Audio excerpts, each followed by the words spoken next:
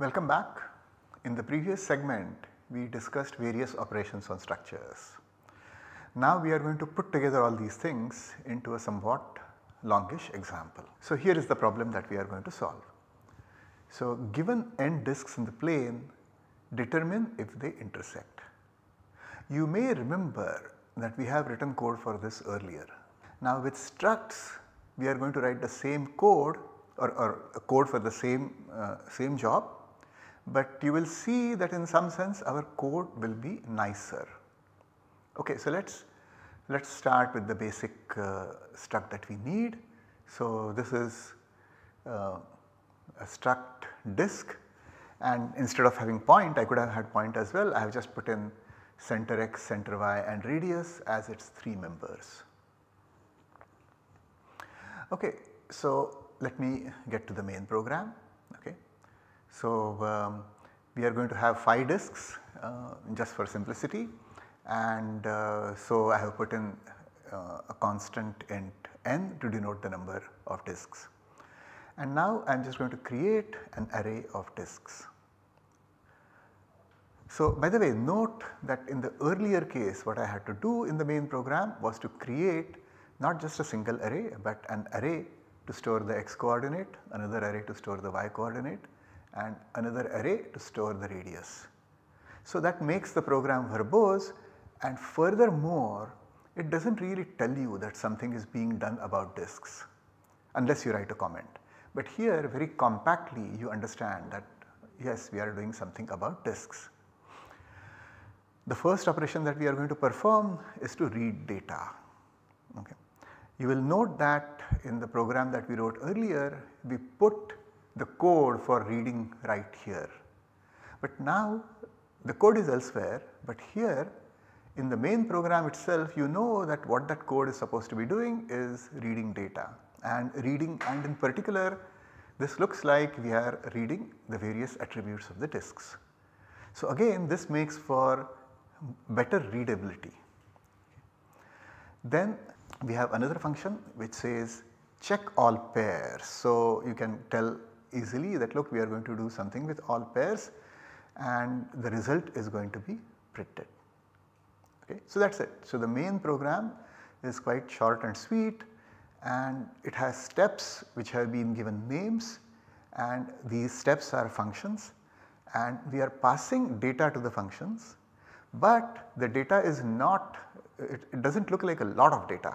I mean there are not many names, there are not many parameter arguments that we are passing. Okay, we are just really passing the main argument which is the disks and then the number of elements in it.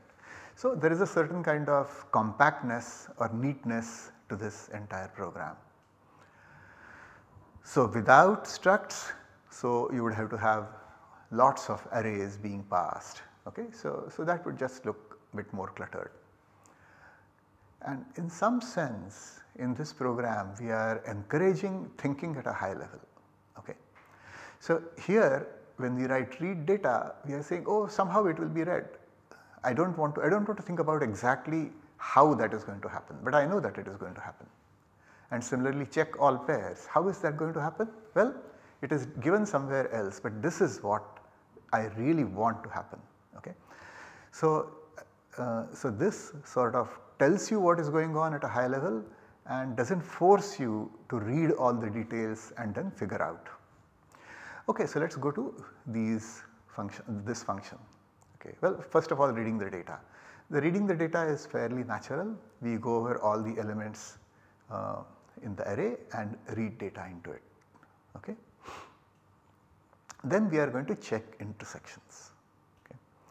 So check all pairs, okay, or maybe I could have called it check all intersections, that might have been an even nicer name. Okay. Anyway, so there are n disks which are passed as arguments, and then we go over all pairs, and we discussed this last time when we solved this problem earlier, that we have to have 2 indices I and j, and I should go from 0 to n minus 2 really, and therefore we have written I less than n minus 1, and j should go from I plus 1 to n minus 1.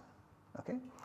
And for each such pair we need to check whether those pairs intersect. If they intersect, we return true. If the loops execute without finding an intersection, okay, then the control will reach this point over here, okay, and at that point we know that no intersection was found, and so we can return false. Now this function contains really just one kind of an idea, okay. So it says, look, I want to check intersections between every pair, okay. So check between every pair is what is happening over here. How exactly the checking for a single pair happens, that is described in the intersect function.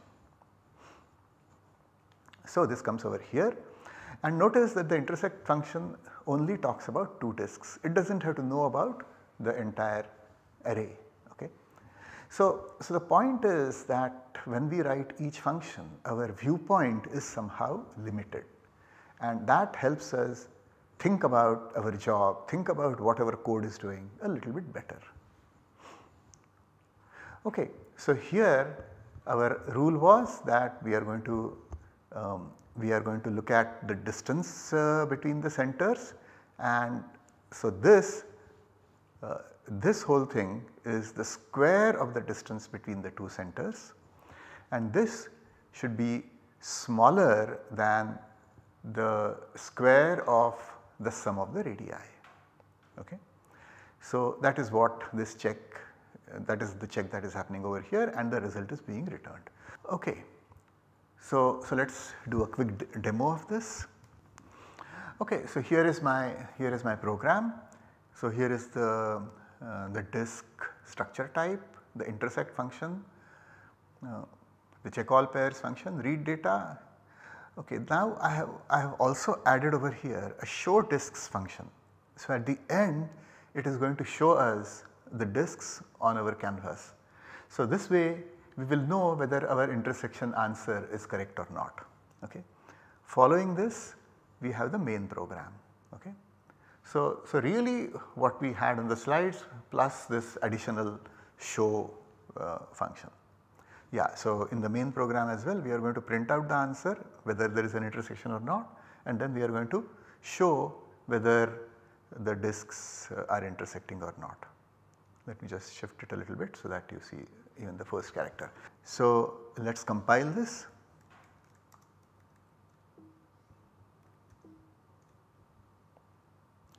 And we are going to run it, and we are going to run it by redirecting the file. So dot dat, so dot dat1 is one file. So the answer is 1, okay, and here is the plot. So here are the circles.